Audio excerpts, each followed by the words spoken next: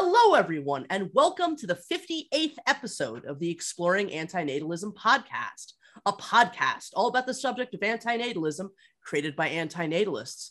My name is Amanda Oldphan Sukenick, formerly known as Forever Wolf Films on YouTube, and today I'm speaking with filmmaker, YouTuber, and director of the new short film, Why It's Better Not to Exist, Anti-Natalism Mini-Movie, The Truth Catcher, also known as Dan Dillon. Alas, nature is designed to bestow upon you an immense amount of suffering. It is written so deeply into the structure of sentient life. It's just unavoidable. You don't trust us. You don't want to come into existence. With the question that you posed onto me, you are playing Russian roulette with a fully loaded gun, aimed, of course, not at your own heads, but at mine. So why are you so confused about my hesitance to pull the trigger? Why are you so nihilistic? No, I don't reject your values. I'm trying to serve them the best way possible. I'm your son. But by hinting that the best scenario for us is to go extinct? No, please, live. Find some meaning, enjoy the ride if you can. The question is not would you rather be dead, but would you rather have not existed? I prefer this conversation never existed. Yeah. It's hard to swallow the conclusion that it's better not to have been. So you want... Welcome to the Exploring Antinatalism Podcast, Dan. Yeah, thank you once again for having me on. That's a pleasure and honor for me to be here. And that's cool. The pleasure and honor is all mine. Dan, I discovered your work really only extremely recently due to your recently released short film, Why It's Better Not to Exist, Anti-Natalism Mini-Movie, which absolutely blew my mind. I thought it was absolutely brilliant. And I just want to say what a pleasure it's been watching your entire channel over the last week or so and getting to know you better on Telegram as well. You really are an incredibly talented guy, very positive, very funny, charming, very productive person. And yet, despite all of that, you've come to have a very firm understanding, I think, of something like antinatalism and against the creation of new life. And having watched all of your videos together within such a short span of time, I really feel you've created like a portrait of a life that I think is not very easy for people that hate antinatalism or antinatalists to deal with. You don't fit that stereotypical mold of what like people think of as somebody that's interested in this topic. And so for that reason alone, I think your work is very important because I think you present a real challenge to those that have a negative perception of who an antinatalist can be, or at least who can be attracted to or inspired by this philosophy. Indeed. The thing is that like just even, going through your podcasts, it was quite like a discovery for me that actually those guys, they're adequate. They're so intelligent, wonderful. They're so friendly and, full of fun. And they're people with whom I wouldn't mind to, hang out. And so it was quite a discovery for me as well. Yeah, antinatalism is definitely filled with some really, interesting and highly accomplished people. And I think that's something that a lot of people don't realize. Absolutely. Yeah. So anyway, really excited to speak with you all about antinatalism today and your work. But first, just a few questions that I tend to ask all or most of my guests. So who is the truth catcher, also known as Dan Dillon? All right. That's a nice question. So basically, it's some sort of character that is completely lost.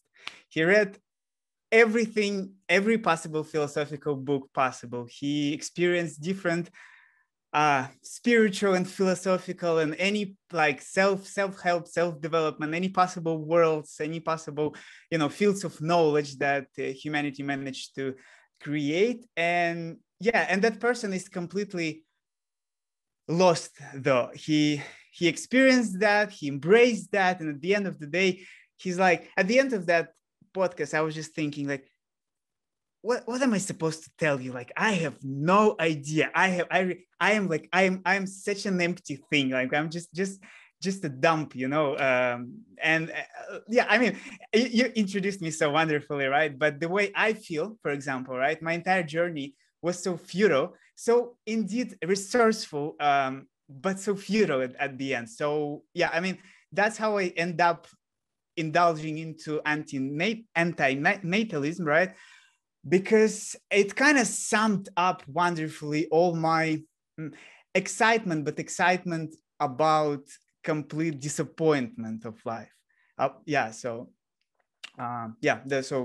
this is that person. And regarding that, apart from that, I'm very like tender, very touchy, very sensitive person toward, like, I feel how to say, like, I'm very into classical music and stuff like that. So I'm just like combining the world of philosophy, the world of high, like super duper uber intelligence, and yes, cinematography, design, and things like that. So that's what hits the spots for me.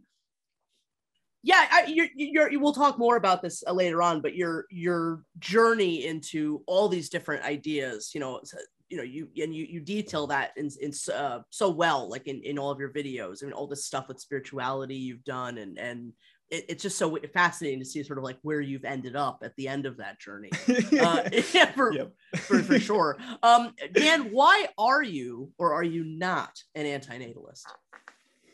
So I was preparing myself for that sort of question. So there are two ways how I can really reply to that question. The first is like, I'm nothing. I'm like, I don't belong to anything, right? It's like a long story, right? It's like a very philosophical way, approach to explaining how I feel. But there is another short way that I prefer to use, that I would say that I am an anti-natalist, because, well, I would agree with everything you said. And while listening to your podcast and while reading different books and, like just indulging into the entire field, I just realized that I had this feeling pretty much the same when I first discovered the entire world of like veganism, vegetarianism and stuff. And I was like, wow, like what a spark inside. Like I got this, like genuine energy, that I would say that this is some sort of my thing, So I would, at the end of the day, I wouldn't belong to any movement, but to make this life just easier, I would say, yes, I am vegetarian and I am an anti-natalist. So, yeah. So you found it to be like really inspiring. What I'm hearing, yeah. Yes, in a way. Like, I wouldn't say like entirely inspiring, because it's a very pessimistic approach to Sure. What is it to be inspired about? Look, I don't know, but definitely something moving, touching, and something that absolutely like creates certain energy inside, certain certain resource inside that I can later maybe use for something. Who knows? Yes, I agree. I've had a similar experience. How did you originally get interested in the subject of antinatalism? Like, what was that original, thing that led you to it? All right. So, to make a long story short, I'll just break it down. I started with self-improvement, right? Then I indulged into philosophies. Then I indulged into spirituality. Then I indulged into anti-spirituality, then I indulged into truth-seeking, then I indulged into hardcore philosophy, like existential philosophy. And then just because I started making videos and all this stuff, people are starting just texting me, and I realized that I'm not alone. And one person just texted me, and we started just text each other quite often. And then eventually we became friends. And then that person, he has like a huge gallery, 700 books, or like even more, I guess. Yeah. And one day he just sent this book to me, and I was like, better never to have been. Like, what is this? Yeah. By the way, thank you, Bishop. Yeah, I know you'll check it. And I was like, all right, let me just put it on my list and forget about it for a moment. But then I started reading Thomas Ligotti. He written that book called, the name of the book is, I guess, The Conspiracy Against the Human Race, which I found very, very interesting. And I really like his style and stuff. And he mentioned Benatar once again. I was like, all right, that's another sign.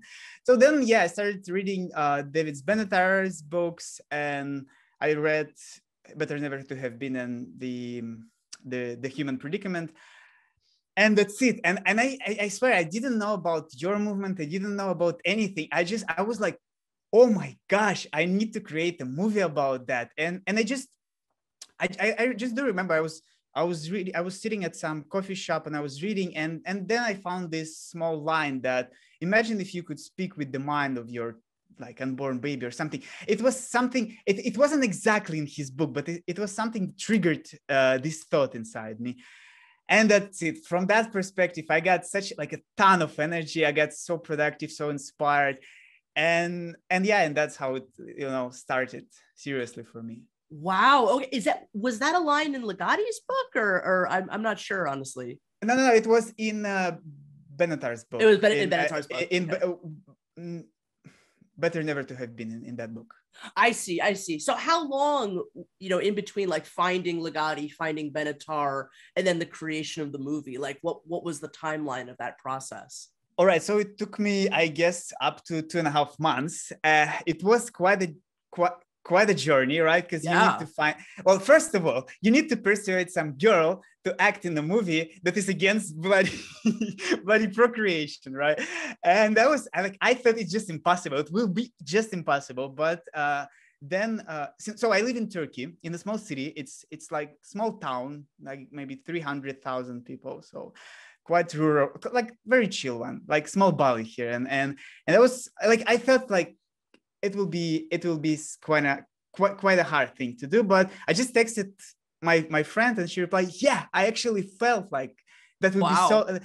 She said to me like, oh yeah, I felt like it would be better if I never been here, right? I was like, oh my gosh, all right, we have one participant already. And then there was a huge problem to find that guy in the telly, right? So I was like, where do I find him? So then I realized that I do remember one YouTube channel, and I discovered it because it is my subscribers' YouTube channel. And then, yeah, like step by step, it just started happening, without any real effort from my side. I mean, I wanted it from my gut, like from my gut, but from my core. But yeah, and then we found this huge house. Then we found the cinematographer, because I didn't shoot this movie.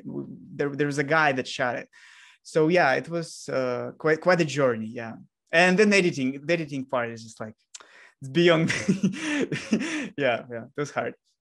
That's a pretty quick turnaround, though. I mean, in 2 months, you had this really incredible, professionally done. I mean, had you ever done narrative work like that before? I mean, a lot of your other videos are sort of like, they're sort of video essays about yourself. I don't know if that's a fair way of, So with this video, I got fed up with like speaking directly about my feelings, about anything that I think, and it was just, I was like, no, another this like tedious video and the way I think and stuff. And I was like, I want to try something better. I want to try express myself, but through more complicated, through more like profound way. And through movie, I found it's so cool. You basically have different characters, and instead of saying it directly, you can speak through so many different people, and that I found it quite inspiring and challenging, and that's what I guess turned me on overall.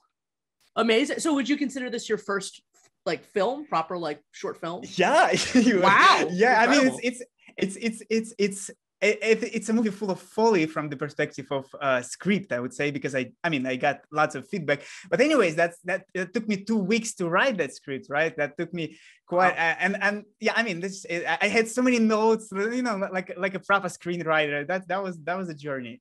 Yeah.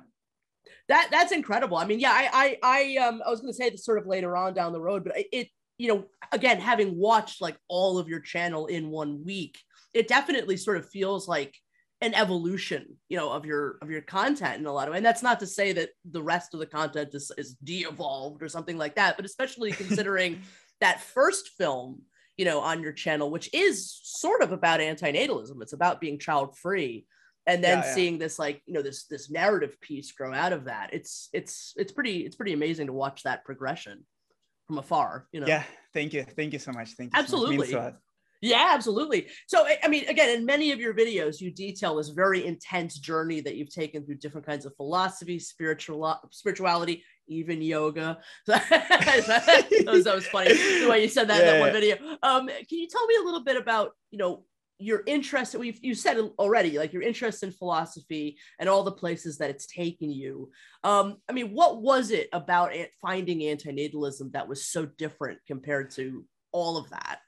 All right. So first of all, I found it so cool that it is so dark in a way. So I'm a very positive person. Look at me, I'm just smiling all the time. Yeah. So my life is full of joy, and I would say that I'm happy at the end of the day. But for some reason, I feel that in darkness there is the darkness is deeper, right? So it's like I'm naturally like more attracted to the truth, more truthful, I would say, perspectives. And so that's what really turned me on, because I was like, oh my gosh, someone managed to sum it up that way, and I'm not alone, because I was like, bearing all this inside me, and I thought if I just let it out, people will think that I'm just nuts, like completely, that I'm just too pessimistic, and I keep receiving that, because I bump into different people here while living in Turkey, right? And they're not connected with anything I am connected with. And they all say like, no, it's too pessimistic. Like, come on, there are so many things to discover. Like, yeah, hey, you haven't yet tried this and that and that, and even that, So for me, it was like, I found so expressed and so satisfied with just reading that. And that's how I see life, and when you bump into something that expresses you so wonderfully, just joy, pure joy. Strange though, but joy. Yeah, I completely understand what you mean. I mean, when you finally started to reject spirituality in favor of philosophical pessimism, was that different? I mean, you've already spoken a little bit about this, but was that difficult for people around you to understand? Yes. It's okay. So it's like from the perspective of understanding of overall, like of people around me, right? They're all right with self-help, no conflict at all. Spirituality, good. Like let's take the law of attraction, right? Like positive thinking, they're all good. But the further you go, the more they say, oh no, that's just too much. But from my perspective, the further you go, like the more like closer you are to the truth, right? That everything is just utter nonsense. And exactly, basically, it just as you summed it up in your videos as well. It's just random, utter, like, I don't want to like swear here, but that's what you can want go to for do. it. So it's just a random like nonsense, bloody. It's absurd, right? Our existence is complete absurd, and I guess the closer you get to this exact point, the more you're familiar with this anti-natalistic approach to life, because it's kind of like, it expresses your not expresses, but like it kind of explains you your future, because I mean I personally don't know how will I be able to, even if, let's say, I have a wonderful relationship and I'm deeply in love and all is good, right? I just think from time, how will I be able to look in the eyes of my kid with all this knowledge that I have in my head? I just don't understand. It will be like unethical in a way, though I don't know what is ethic itself, but that's how I will feel probably. Don't know. Yeah, I would feel exactly the same way. Absolutely. I wanted to mention, I really liked your videos about Yuji, and I'm probably saying his name wrong. Krishnamurti, yeah. He does sometimes get brought up, in antinatal circles, and I'm personally not aware of him ever saying anything against procreation, but I mean, he's almost there, right? Like, he's not that far off, and I mean, the way that he assesses life, should lead one, theoretically, to reject the creation of more of it. And so, but a lot of there's a lot of examples of people like this where they're very close. And so I'm curious if you have any thoughts on like why there's this blind spot, to being able to critique procreation for a lot of these guys who otherwise, are really negative about existence. Why do you think that might be? Could you please explain what is blind? That's blind spot because I didn't really get it. Oh, what do you sure, mean by blind spot? But like if you're already so negative about existence, about life, like you would assume, like one would assume, coming from an antinatalist perspective, that it would just be like second nature to then go ahead and critique. Okay. Yeah. So I guess the like I would speak about Krishnamurti. I think he and use it as an example, right? Use him as an example. I think he was utterly, he didn't really mind anything. He had no problem with nature. Basically, I quote, "Your body is only interested in eating and fucking." And I don't really think that he saw any problem. He saw the problem of I think he had certain conflict with the core of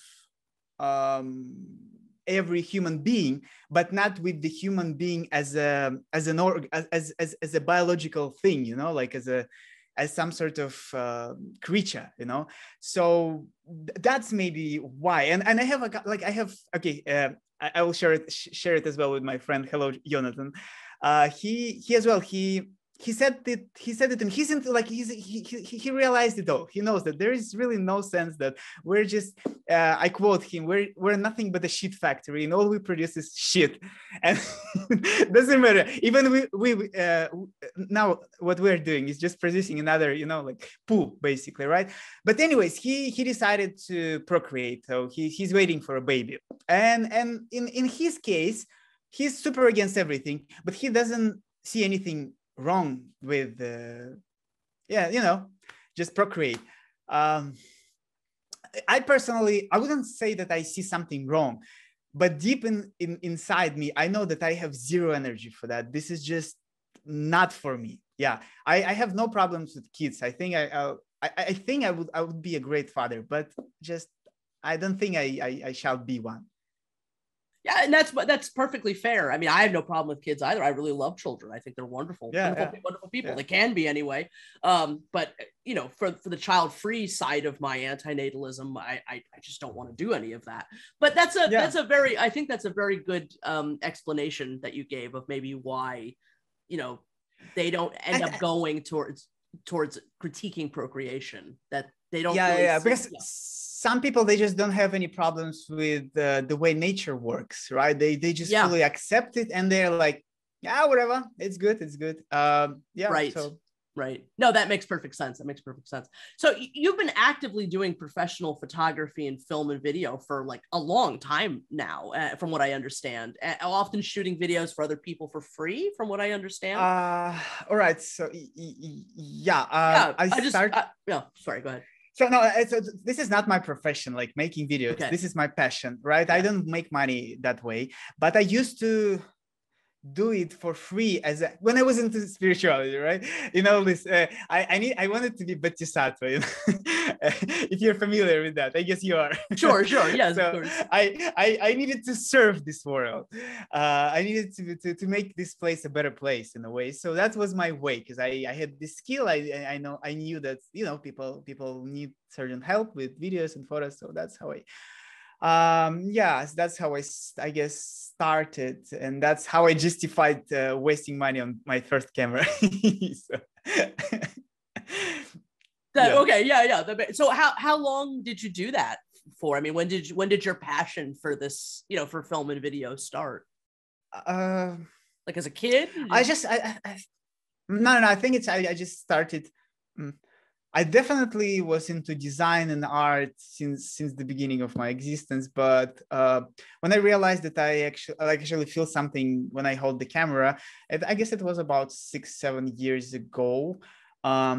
Just taking picture of different people, I was like, for some reason, I mean, I feel like I understand better than like rest of my friends and stuff. So I decided to give it a go, And I bought my first camera, and then I started making video, not just videos, but I started getting into street photography, catching different people without asking their permission to take photo.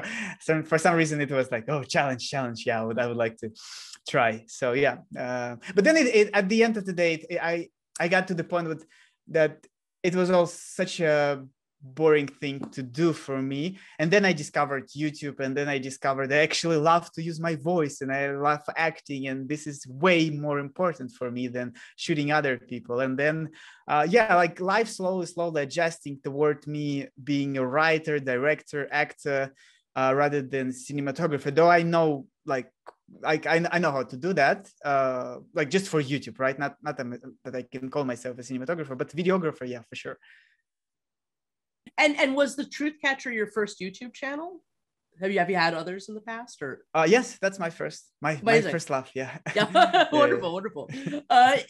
And the funny thing that I started with this. Sorry for no. I started like in a very positive note. You know, I was like, yeah, I'll preach mindfulness.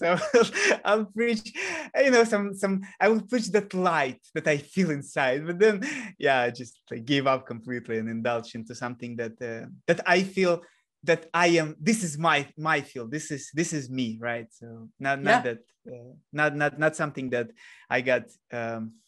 I think I get just influenced by certain people, and when I just unbiased myself and I just realized that, oh, actually I'm a Jedi, and I'm not a Jedi. I'm a Sith, you know.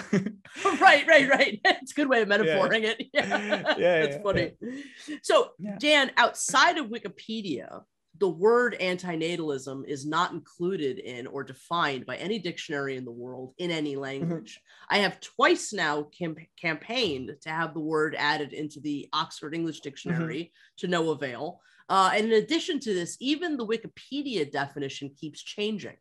So do you have any thoughts on how anti-natalism should be defined? How is anti-natalism? That's a tricky question. It is. I'm sorry. So no, it's actually amazed by your ability to combine so many people on your YouTube channel and like.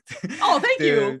I mean, it's just like I have no idea how to define it, but like a certain perspective that it's not so it's maybe that it is.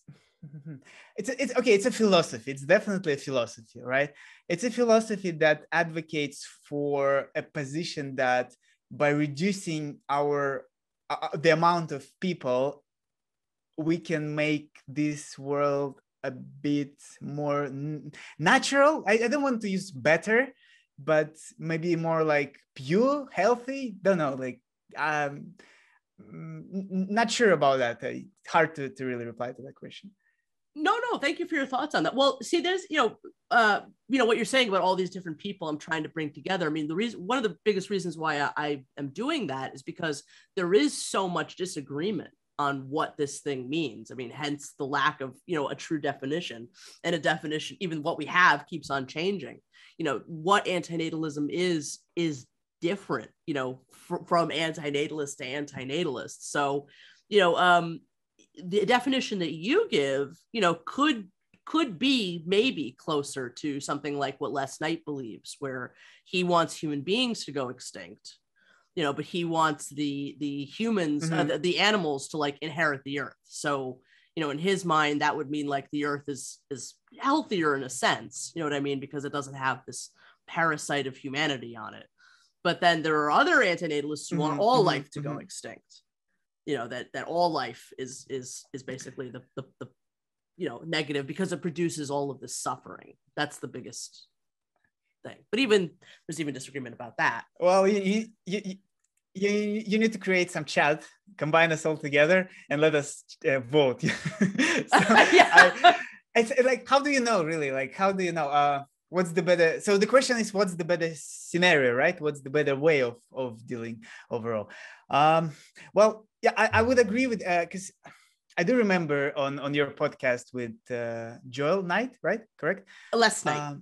Les Knight. Yeah, that you at the end of that podcast, you had this little battle between each other. Yes. Where you were advocating that, yes, animals are suffering, and their suffering is just too brutal, I guess, for us, or at least even to observe, right? For me, just like too much. But he said that human suffering is more deep, right? And we can, even me, I was like last 1.5 hours before our podcast, I was a bit worried, and I couldn't like concentrate or anything. So I was just, that sort of thing, right? And if something is serious, something serious is going on, or it's about to happen, that we will be able to, experience a lot of unpleasant things as well, right? So, I don't know. Like I think I would stick with you as well. So we need to wipe it all out. Yes. Awesome. So I guess. Though I would agree with his argument that it's some sort of God's complex, right? That how can we really decide for them? Yeah, I mean, nature itself, it's it's just quoting Ligoria, right? It's so harsh, and at the end of the day, it's so different from us, and it doesn't care about anyone, it seems like. So maybe it's a good way, maybe it's a bad way. It's such a tough existential question that, to be quite honest, yeah, like leads me into certain dead end where I don't know. It's like, if we extinct ourselves, then we'll be not able to really care about anything. Like for us, life itself will disappear, will vanish, right? So there will be no problems at all. Don't know. It's a complicated question. It absolutely. What's your personal opinion? My personal opinion is that we have that we should go extinct. We will go extinct. And through non-procreation, sooner or later, we have the ability to do it in a very peaceful manner. You know what I mean? Like natural extinction is probably going to be really nasty and ugly.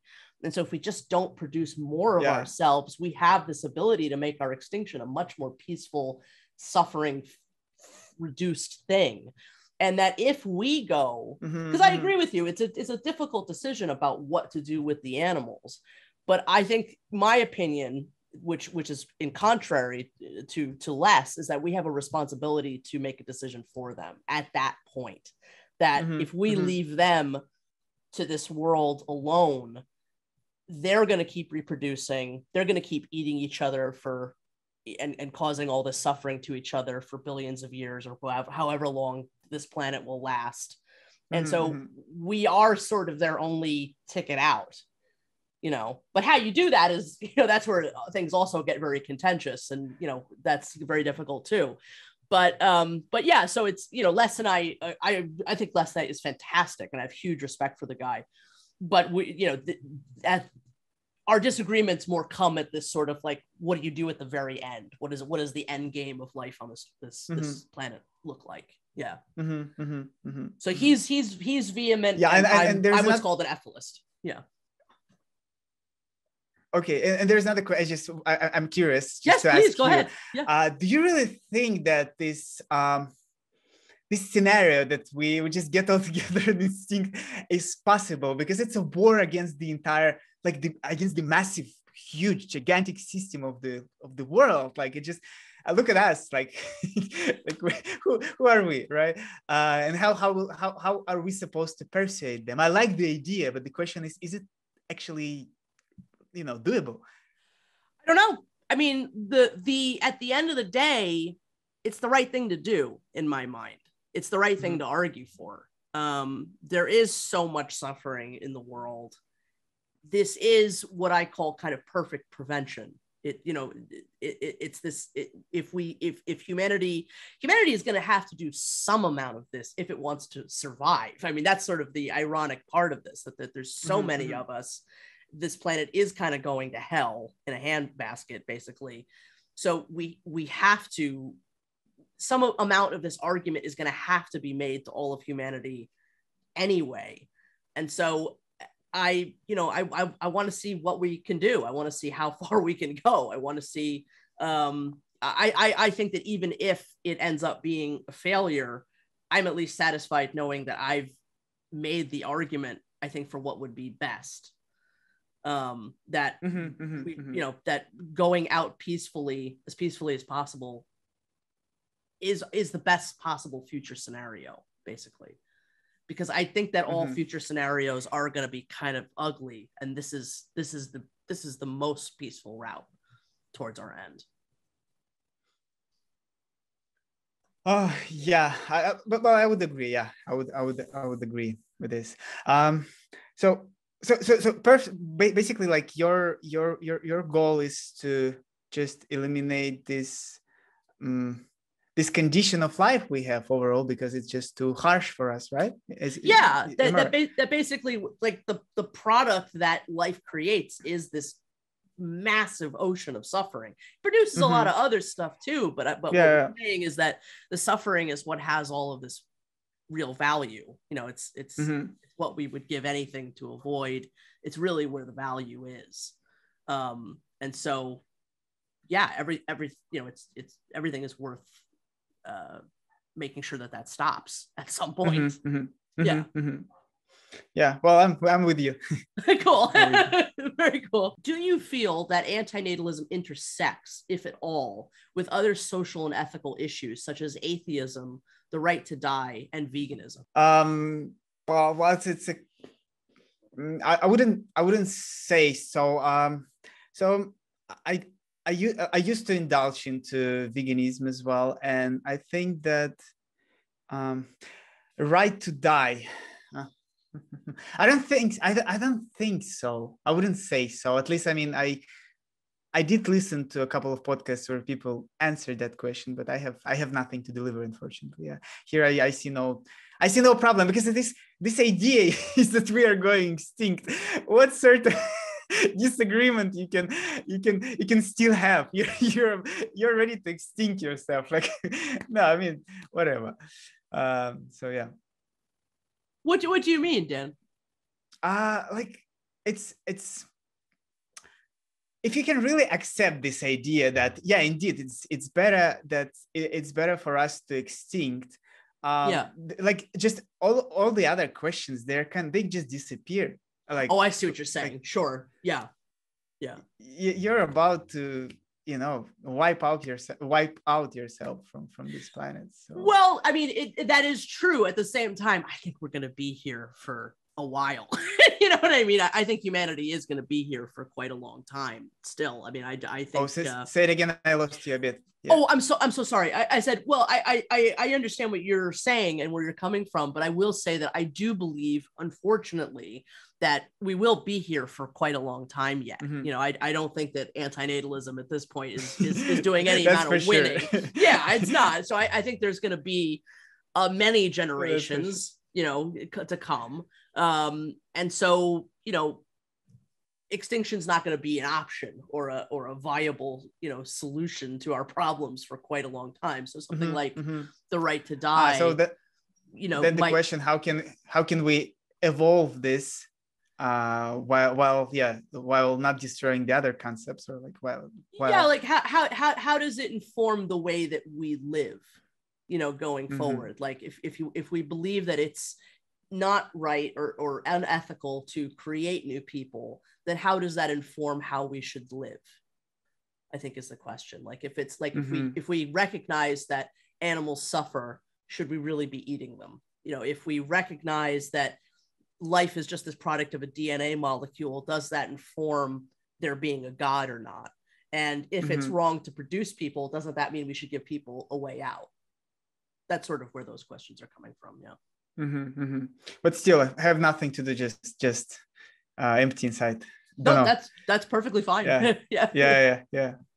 I personally have no conflict inside me combining those ideas. No, anti-natalism kind of like it entered my system quite easy and without any problem. So yeah, very interesting. No, that's interesting. I mean, I would say I had like sort of a different maturation to it. Like it really it was like being kind of struck by lightning when I first discovered it.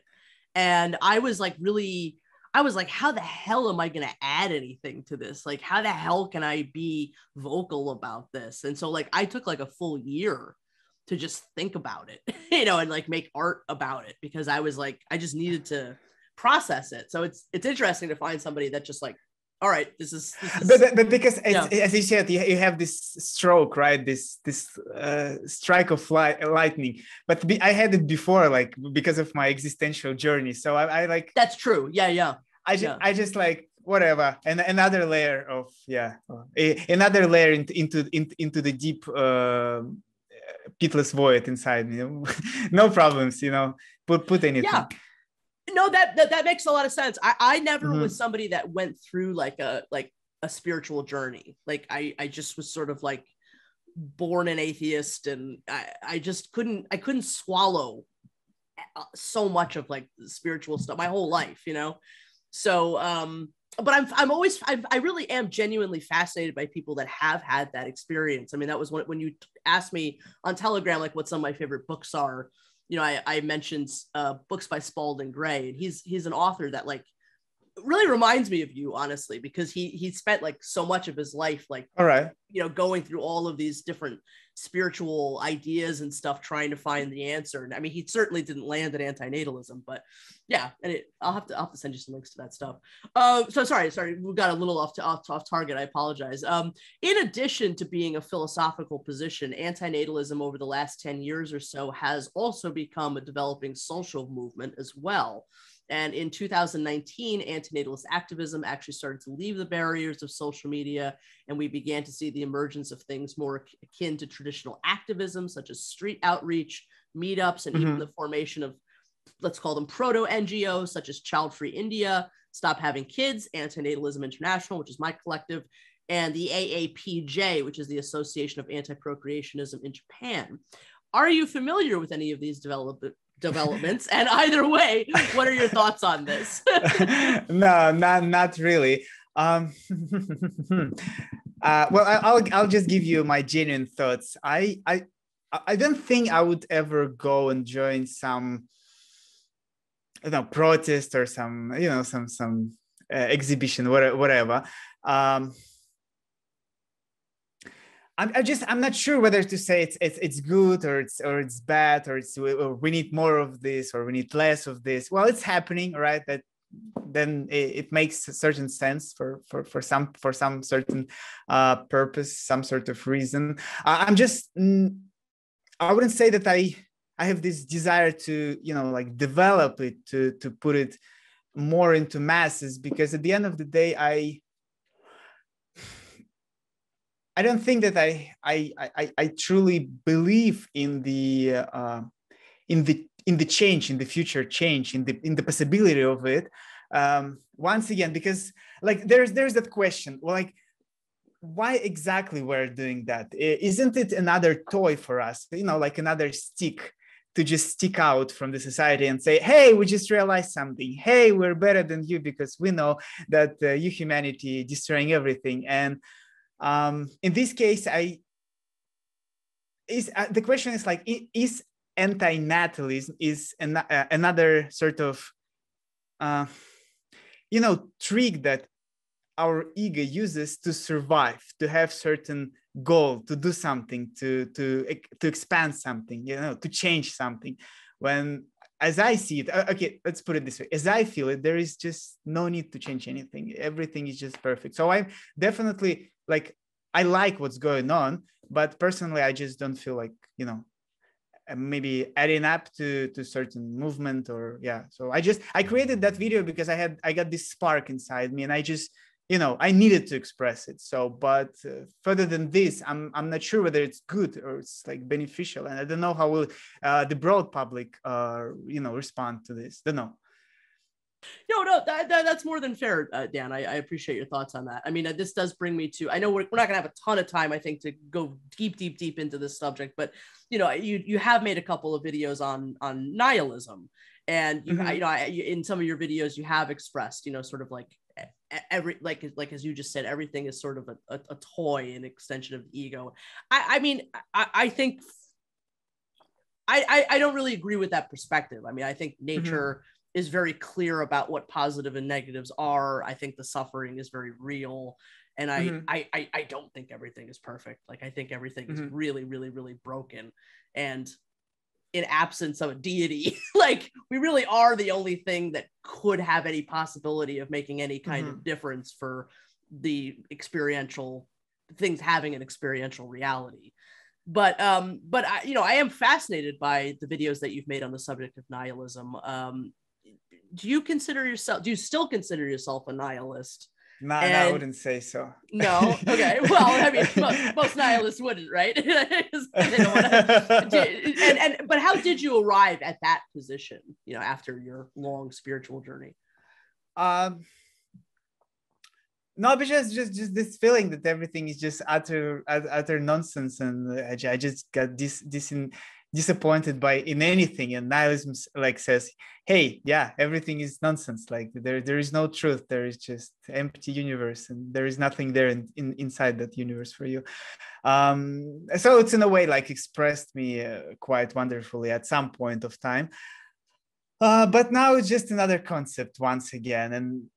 But then once again, like, how can you live without any concept, right? Being free from any concept is another concept. So there's just collapse of the entire system. I genuinely don't know how to cope with this existence. And I really have no idea. But I would say that if you keep doing that, because I just know, like, if there is certain energy, I would like to contribute, to help, maybe, right?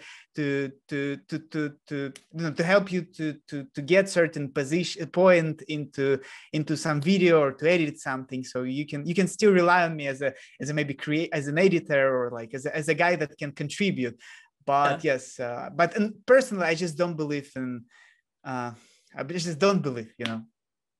Yeah. Overall. Well, nihilism is one of, like, I would say it is one of the most contentious kind of arguments between, you know, in the world of anti-natalism, where there are some anti-natalists that are also nihilists. I mean, do you feel that they're compatible at all, or do you feel that they're totally incompatible? I think they're quite compatible. Why? Like, if you, I think the core of anti-natalists, I mean, of anti-natalism is quite palpable for nihilists. I think it's quite pretty much from the same universe of thought, but it just serves certain. Well, it seems like it serves quite noble purpose, and that's in a way, that's what I wanted to say. That's what I wanted to bring, that by just not having kids and by not procreating and not producing another layer of this, it was Ponzi scheme, right? Procreational Ponzi scheme. You're automatically becoming extremely noble, in my eyes, at least, person, because it's not an easy thing to do. Though for example, my mom, she completely disagrees with that. She says, like, man, you should open your eyes and see how life beautiful is. And I'm like, and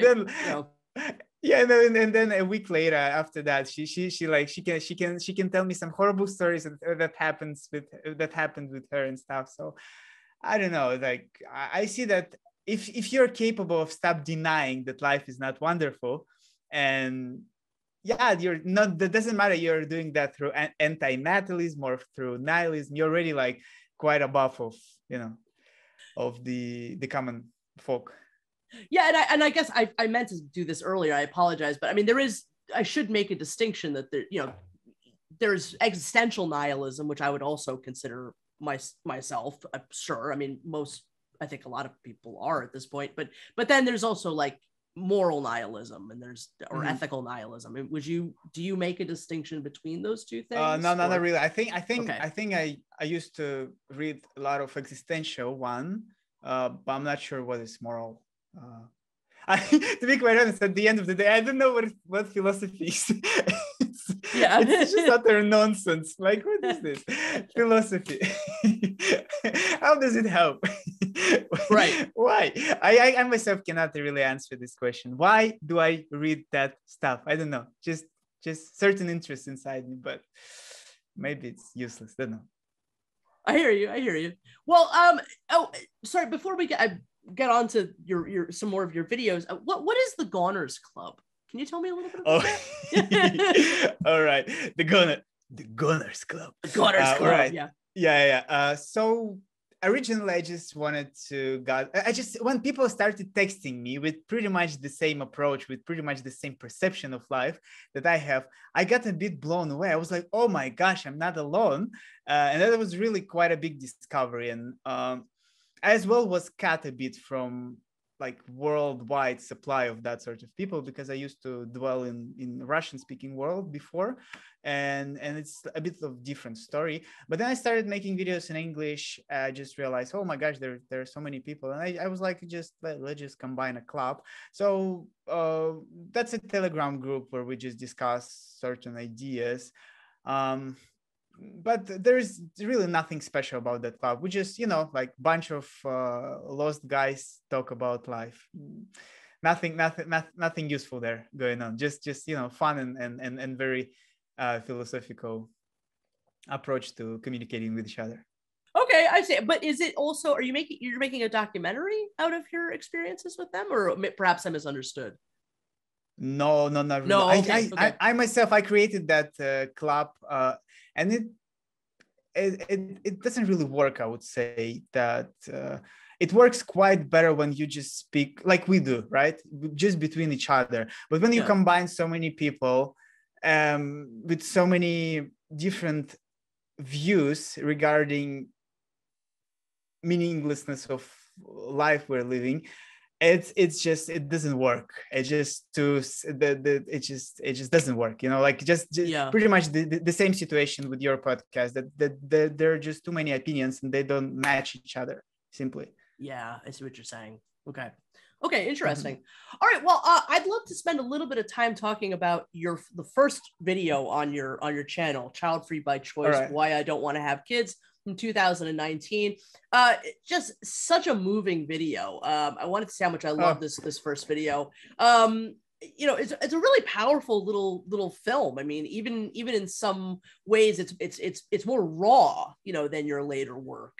But I actually did cry during part of this. I mean, I think, it's no way, really? Yeah, because it's for those that haven't seen it. It's the best phrase. 100%. I actually cried at several of your videos. I just think the way you express yourself is very moving.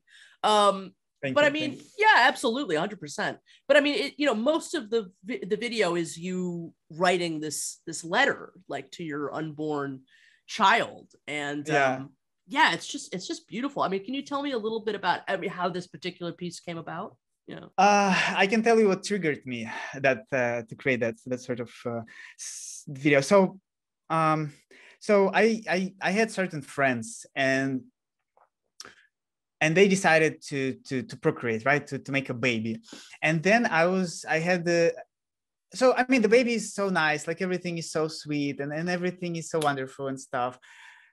And then I had a conversation with them, and I asked them, so, hey guys, like what's really like triggered you? What inspired you? And they replied to me like, well,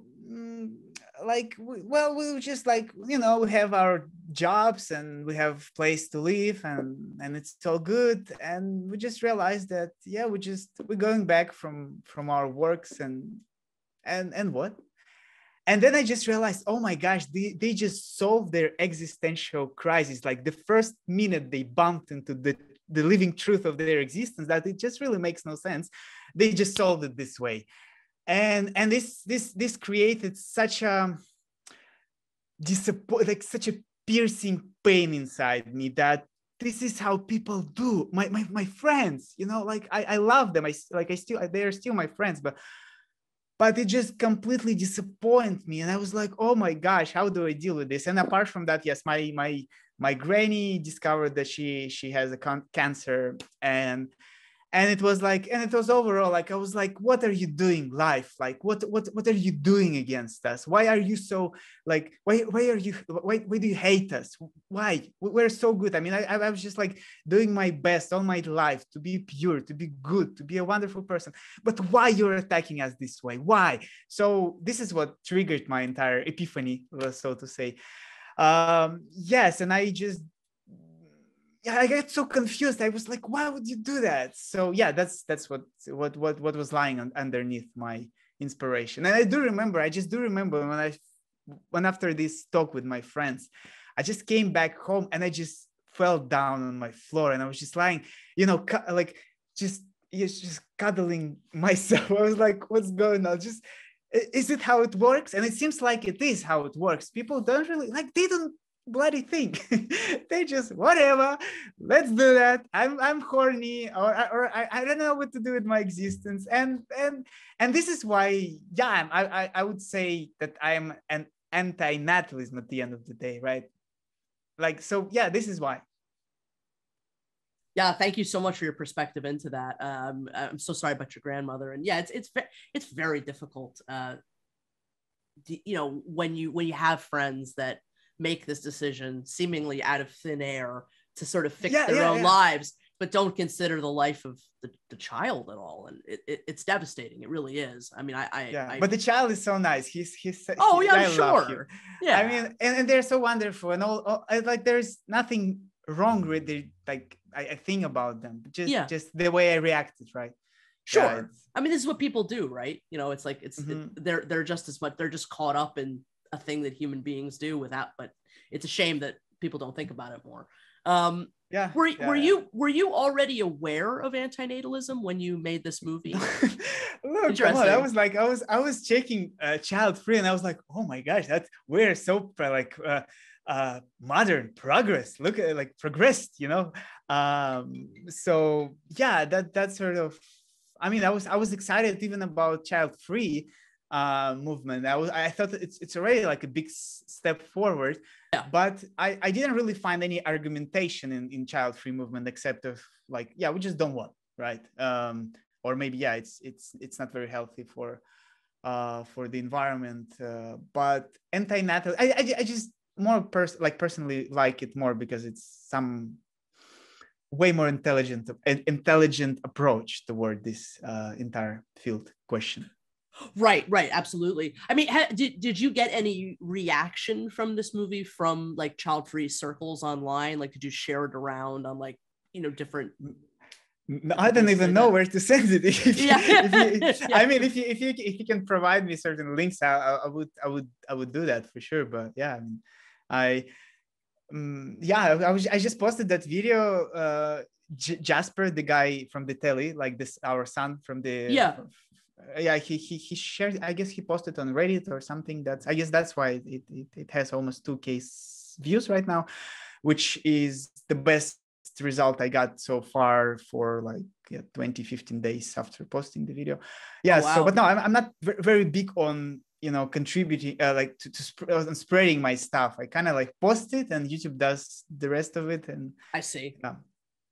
Reddit was what I was going to suggest, but yeah, that makes perfect sense. So let's move on a little bit to the movie of the hour, why it's better not to exist, Anti-Natalism Mini-Movie. So as I said before, I really have to repeat it. I love this movie. It's so well made, such an interesting way of creating a narrative out of the philosophy. Well shot, well edited, well acted, just totally brilliant, I think, and very inspiring. Would you mind telling our audience who has perhaps not seen it yet, like what the plot of this little film is all about?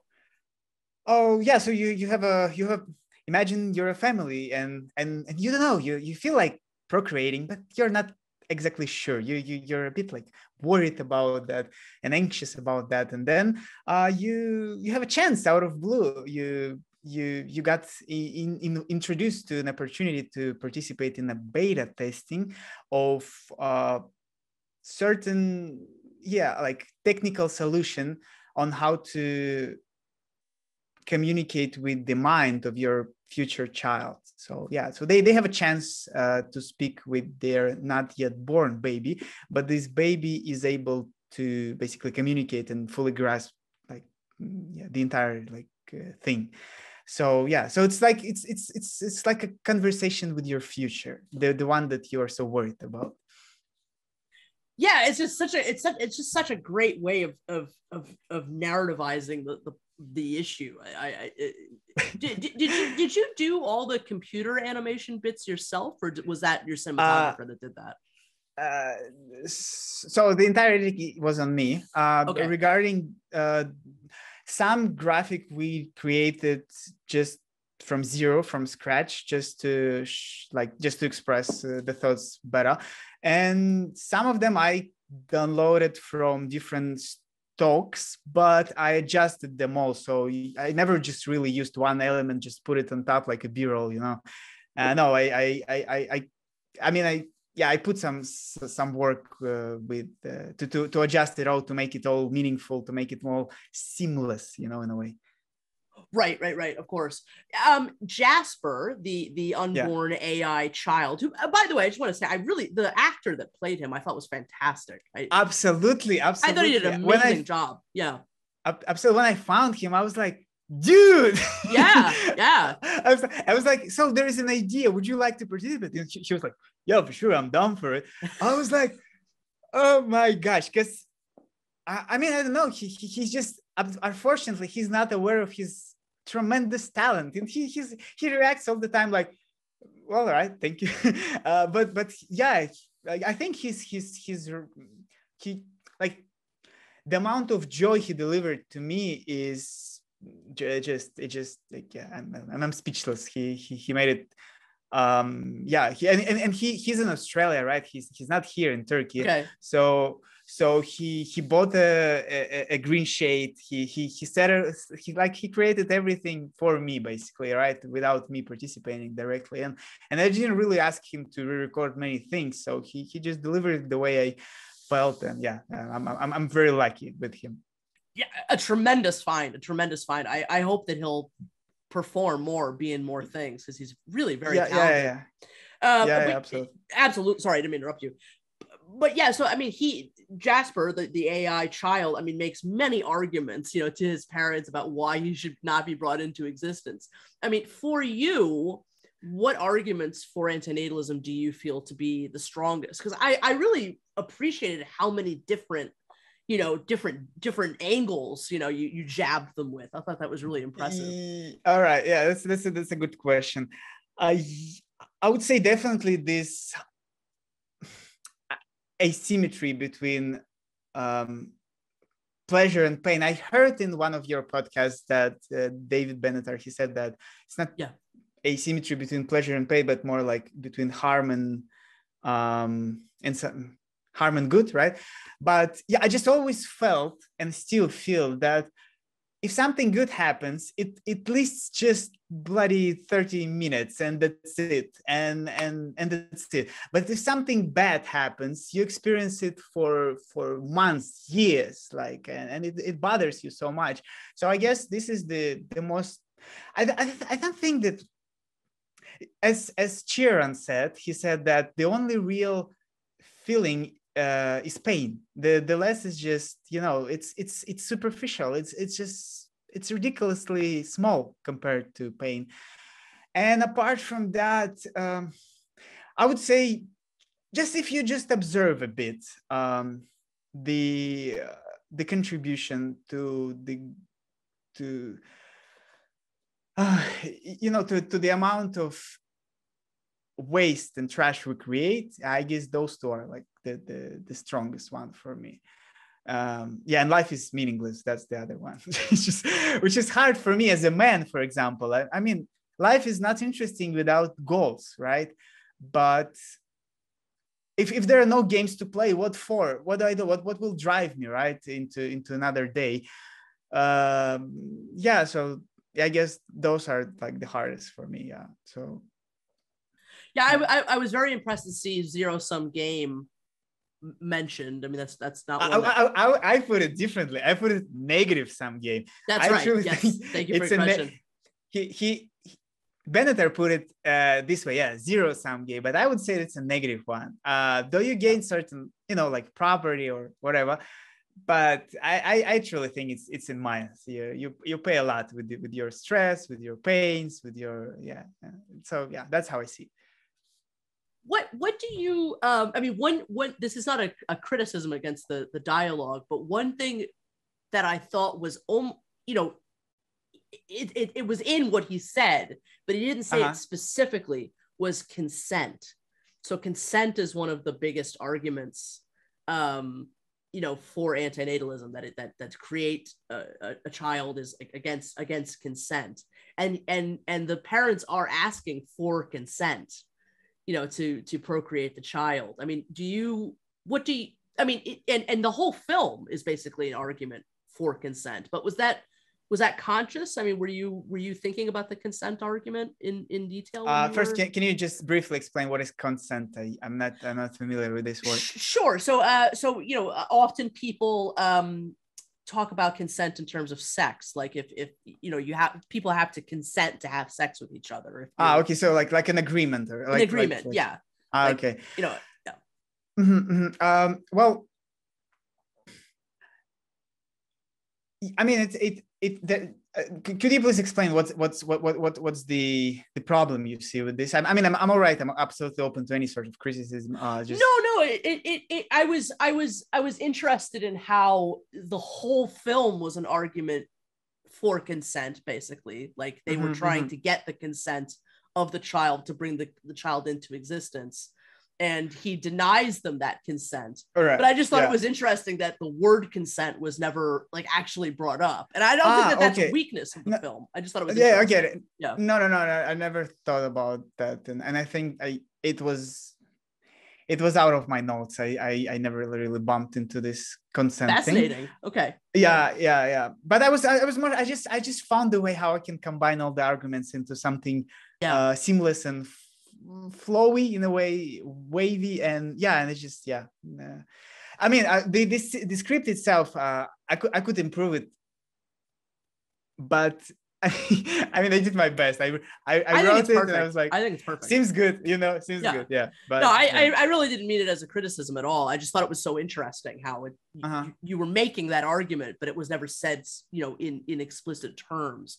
I think, because the film covers so many different kinds of arguments, it's actually an excellent introduction to antinatalism for people. I know it's probably not your what you were trying to get out of it, but I mean, it's I'm all right with this, since I myself got just introduced to this thing, so it was just barely enough arguments to create certain introduction for my own audience. Because I just got introduced myself, so it's wonderful if I can put it into this niche.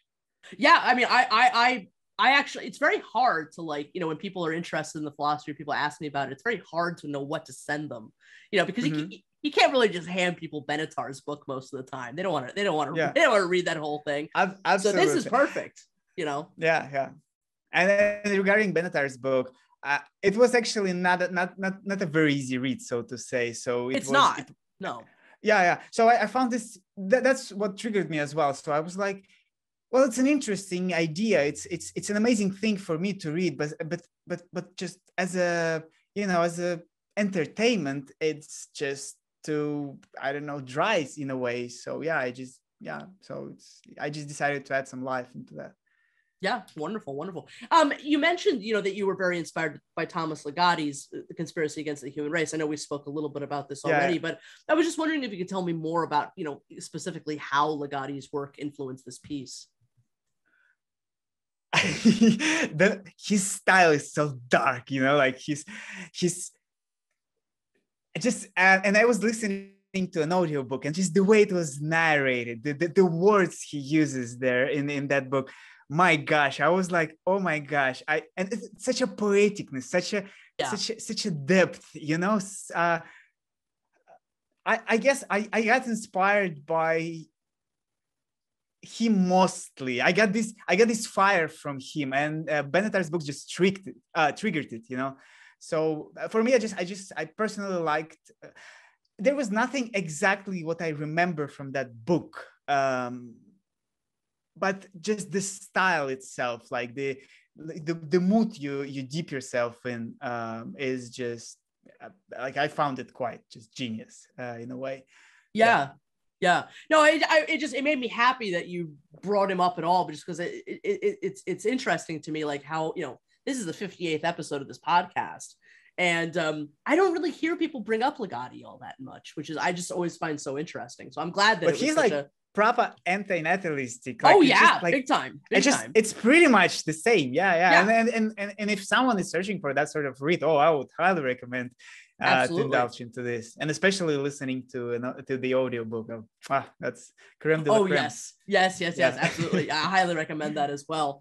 I mean, just within the world that this film takes place. I mean, I know this is reading far too much into it, but I'm just curious if you have any thoughts on this. Like, do you think it would be possible that a set of parents could like ignore the plea of their unborn child to remain unborn and like have the kid anyway? Like, what would that storyline look like? It's actually, that would be so nice if you asked me. I think I would show myself laying on the floor, struggling once again to accept that the people are not dreaming by anything worth like believing into.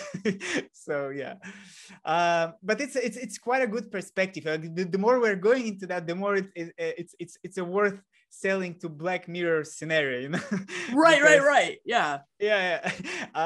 For me, that point was enough. I wanted him. I wanted him to say, "No, guys, wake bloody up." Yes.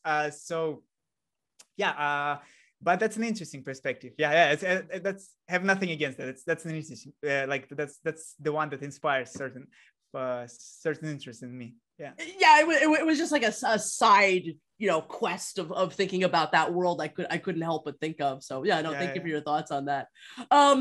Because the movie deals with the idea of like a sentient AI program of sorts, I'm curious if you had any thoughts on what's sometimes called digital antinatalism, that being like the being against the creation of sentient machines. I mean, would you also kind of and the film is an argument against that, incidentally. Kind of, in a way. Actually, I got so blown away when I first discovered it once again through your podcast. I was like, digital what?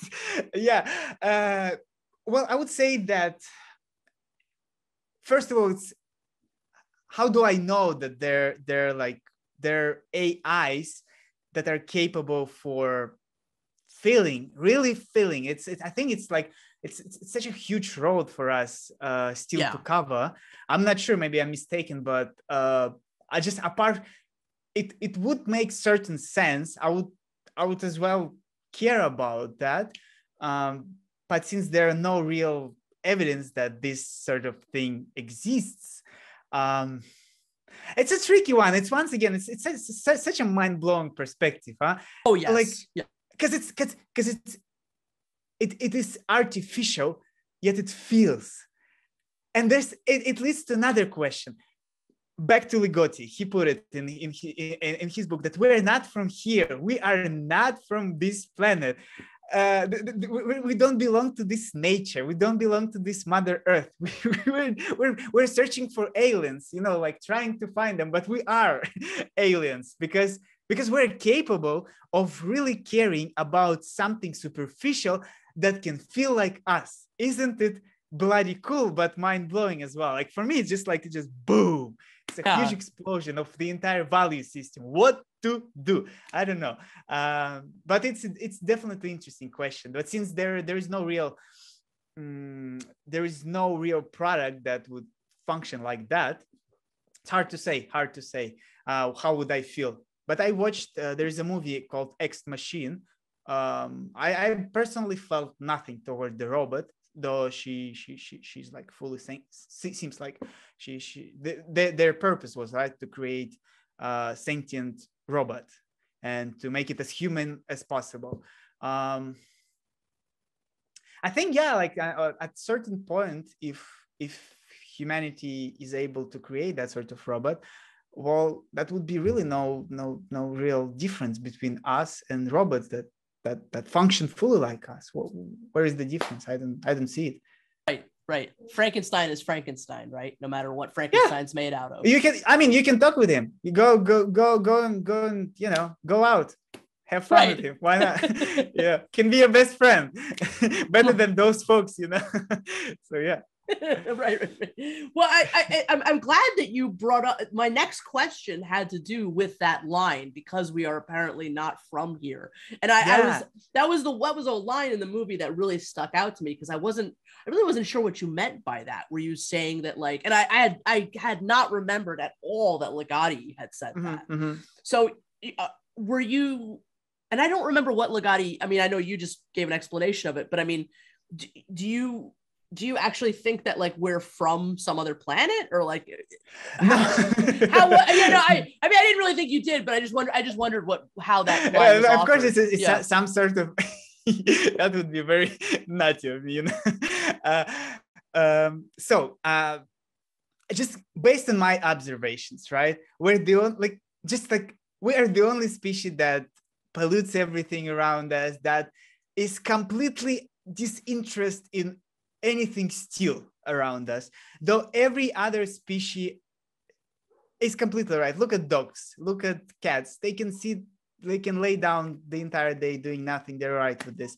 So, and I guess we don't know what to do with this nature. Well, this is why we're not from here. We don't know what to do with ourselves. We don't know what to do with just sheer awareness of us just being here. It just drives us crazy. That's what I meant, that we're not from here. And that's why I truly don't believe in humanity overall. Like I completely lost any hope because of our core, because of our, like, not from here-ness, you know, so to say. That makes perfect sense. I mean, basically what you're saying with that is that, like, we're aberrants, like we're freaks, like we're freaks of nature. Yeah, no, that makes perfect sense. Yeah. Like, and there's another video coming. Good. I call us, in one of the Chiron's books, he said that nature made a crime against herself by letting that miscalculation happen. And by miscalculation, he means us. So yeah, this is what I meant, I guess. Oh, I can't wait for that. That sounds amazing.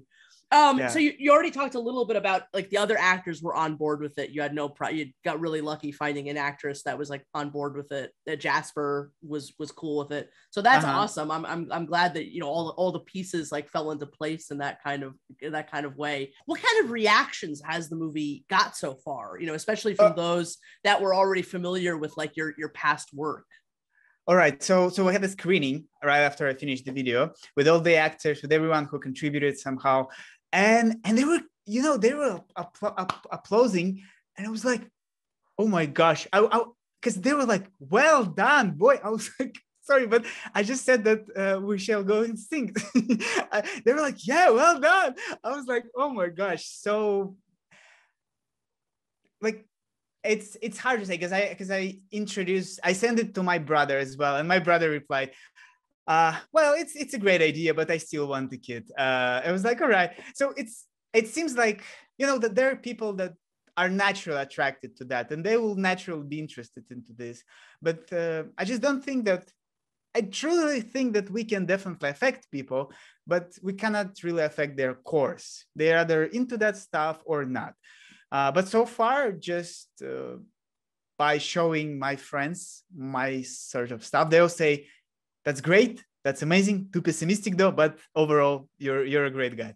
Yeah, so that's their reaction. So far it was so positive, because I was like, I was preparing myself for a blame, you know, for a fight. And I myself, I don't know how to, I truly don't know. With you it's easy, right? We're in agreement, but I don't know how to protect my sort of value system, or the absence of it. I don't know how to call it. When there is someone around me saying something different, I don't know. I have nothing to reply. So yes, but so far it was good. Good. I'm glad to hear that. I'm glad to hear. Well, you know, I have to say, for my own part, like, when I made the EFIL list and when I've shown it to people, I'm always shocked that most of the time the reaction is really positive, and it's like, really? But didn't you hear what I said? You know, so it's kind of a mind-blowing event. Yeah, I am so with you. Did you hear what I'm saying? Yeah. No, but when I was watching your movie, I was like, oh my gosh, what a talent. Like the amount of costumes you created. I was like, I was so deep. I was even proud of you. I was like, wow. Oh, thank you. Yeah. So it's great. And it's just such actually a precious thing as a, that as a creators, even though we're very dark ones, like Siths, but The creators, still, yeah. But still we're like getting some good feedback. That's amazing. Yeah. It's good to know that people are, even if they disagree, they can take it in some kind of way. They can absorb it. They can. I think that's a really wonderful thing to have discovered, that like art can give you that ability to have these very difficult conversations with people that you could you could never really get out of them any other way. Absolutely. And the thing is that I showed this mini movie to my mom, and the thing is my mom doesn't speak English. Oh, okay. Yeah. I kind of expressed myself fully. I explained her everything, but she didn't get it though. But anyway, so it's such a wonderful way. Yeah, like I would encourage everyone, if you feel like introducing your friends to that idea, please don't be serious. You will get such a strong repulsion toward all your ideas. Be goofy as possible or creative as possible. Like, yeah, just put it in a very, entertaining way. Yes. And be ready. Be ready for everything. Be ready for everything. And yeah, I think it's an incredibly important tool that comedy can be a way in. If you can kind of disarm the scariness of all of this, it's at least a way of into the conversation. Yeah, 100%. What do you most hope that people will come away with, after having watched the movie? It's a very abstract answer, but with a little bit more beautiful souls, like a little bit more. So with more, I'm a very huge fan of Terrence Malick's cinematography, and I watch his movies just for the sake of just getting the mood of it, enjoying the classical music, the poeticness, the angles, the perspective of very tender soul. That's what I would like people to get. This spirit, this spirit that. This pure spirit. I don't want to put it in any other perspective, like what I'd want them to think, or whatever. I just want them to feel. That's my, as a creator, that's my goal. Yeah, I can understand that completely. I think too, it's like, maybe I don't mean to speak for you, but I mean, it's like, the idea of watching an unborn human life on a television screen, it like just this essence of like a would-be human being, and the idea of it just being so fragile, like pleading with you not to, that's, there's I think in all of antinatalism, but I think in the way you've expressed it too, there's a plea for people to respect that fragility, yes. Oh my gosh, thank you. People need to like pause before they create more fragility. Is that? Thank you for your. You just pierced my entire being with your words. Yeah, I mean that's what I wanted to say in a way. Yeah. Wonderful. I'm glad I got it a little bit then. Okay, great. Yeah, I'm glad. Yeah. So because there's that feeling. Sorry, that am I alone with this? Yes, with this like sensitiveness toward that sort of topics, and it seems like no, it inspires. No, it absolutely inspires. You're not alone. I think absolutely not. Have you ever shown any of your films at film festivals? Nah, not really, but I wouldn't mind to. If you can suggest me some, I guess. Well, as we've spoken about a little bit, last year I did start an event, which I hope will be ongoing, called the Anti-Natalist Film Festival. And I just want to put it out there that you have an absolute, open invitation to show your films there anytime we have it. I'm working on getting I would like event. Great. Yeah. I just need to fix subtitles because since I'm not a native English speaker, I just yeah.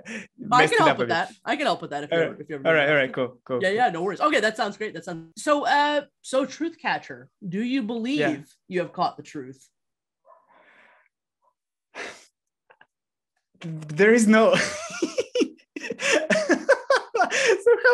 so that's why I put it. That's where I called myself a truth catcher. I just like catch something and let it go. And that's it. Because what is there to do? I mean, I still need to exist. I still need to play certain games. I still need to be excited about. So yeah, my game is, like I'm just catching butterflies. Oh, this one is cool. This one is cool. That's it. But let's get a little bit more serious about your question. But it feels like, right? Feels like at least I found certain core or the absence of it, but something that I was eagerly searching for all those times. Yeah. Wonderful. Okay. No, I had a feeling you'd answer this question this way. No, thank you. Do you think that the subject of anti-natalism will remain an important part of your work moving forward? I would say so, because I'm not sure whether I will put it into souls of anti-natalism all the time. But I guess it's just inseparable part of I think, because my second video is pretty much the same. Like I can quote one of the lines. Like I say, "Oh nature, why did you permit us to invade your holy lands? What a mistake, a crime against yourself committed, but by the vigor of your own hands." So it's pretty much the same story, right? I think I will not be able to separate it. I think so. That's an amazing thing. It's an amazing thing for an artist to, I've had exactly the same experience with this subject. It's an incredible thing for an artist to come across an idea that, just becomes so much a part of your core. So I'm happy for you. I mean, I think that's a wonderful thing. So aside from this second video that you're going to put out soon, I mean, what does the future hold for your work? I mean, what can we expect? What are you working on? I wish I knew. I'm doing my heart. Nowadays, I'm reading Brothers Karamazov's written by Dostoevsky. It's just hard for me. I can't really produce videos on a daily basis or like on a weekly basis. It's not my source of income. So that's why I'm not interested in anything even distantly ingenuine. I first accumulate certain information, certain perspective, and then it just goes out of me. Like it just evaporates in form of that video. So I never really know. I can guarantee that I will produce it, because that's the, like, so far it's the only thing that really matters to me. But what exactly? Because I mean, even though I posted that video, right, with this mini movie, and then you texted me, and that story progresses by itself. I'm not in control. I have no, like, I let it go. That's it. I'm in a free flow. I do feel like this channel is a big story for me. But what exactly will happen to this channel? Don't know. Well, I can't wait to see whatever direction it takes, whatever you produce in the future. I'll definitely be watching. Highly recommend people go and subscribe to the Truth Catcher. The link below will be there, so definitely go subscribe to Dan. Dan, where can people find more of your work, and how can your audience best support you? Check out my YouTube channel. Apart from that, I don't really use any other social medias, like just Telegram and WhatsApp as a way of communicating. But yeah, just YouTube. That's more than enough. You watch it, subscribe if you like, and yeah, that would be nice. Let's be friends. Yeah, wonderful. Let's live long and die out. There you go. Exactly. Exactly. Yeah. I personally, when I bumped into that slogan, I was like, bloody hell, how genius it is. It's perfect, isn't it? I know. I love the Vehement there's certain things that Vehement has gotten right that just are beautiful. Like it's so perfect. Was there anything else like about your future work or about some of the pieces you've already made that we maybe didn't touch on that you wanted to say? You think about the mini movie? I feel quite expressed. I think I delivered everything I was thinking about. That's it. Okay, wonderful. Well, Dan, I really think you're like one of a kind. I really do. I think you capture something that I don't think I've ever really seen anybody quite capture in the same way that you have. This incredible thirst for like beauty and for the things and places and people that move you, this insatiable need to create and explore and to understand, and yet all the whole while like projecting the entire game, because you're smart enough to see through it. And it's really inspiring for somebody like me. I think it's an invaluable portrait of a life that you've given the world. And so I just really want to thank you for everything and for that you've made and shown us so far. I very much look forward to the future of your work. And I just want to say thank you so much for being my guest today on the Exploring Antinatalism Podcast. That's an honor for me. Yeah. And thank you so much. Please keep doing that. Cause I personally found I'm just a newbie, right? Just arrived basically, but I'm listening with interest. So keep doing. That's just amazing. Hope you will find more things to explore, to discover, and to enrich this YouTube channel, and hope it will never be blacked. I know. Me too. Well, thank you so much. The pleasure and the honor has been all mine. Just thank you for everything that you do, and thank you so much for all your time today. I really appreciate it so much. Yeah, thank you. Please subscribe to The Truth Catcher on YouTube. Thank you for listening to the Exploring Antinatalism Podcast. This has been Amanda Oldphan Sukenick. You can find me on the YouTube channel Anti-Natal Wolf. Keep up with my daily antinatalist news updates at Antinatal News on Twitter. Please follow the podcast on Facebook, Twitter, Instagram, and YouTube. You can listen to the podcast on Apple Podcasts, Google Podcasts, Buzzsprout, Stitcher, SoundCloud, Amazon.com, RSS feed, and so many other platforms. Email me at exploringantinatalism@gmail.com. The podcast's website, www.exploringantinatalism.com, was designed by the amazing Visions Noirs. Please follow him at www.bionoir.com and also follow him on Instagram. Logo art by the amazing LifeSucks. Subscribe to him on YouTube and check out his merch at www.etsy.com/shop/LifeSucksPublishing.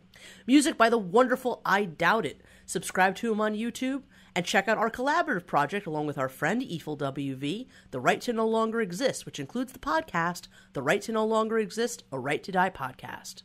All the best, and bye for now.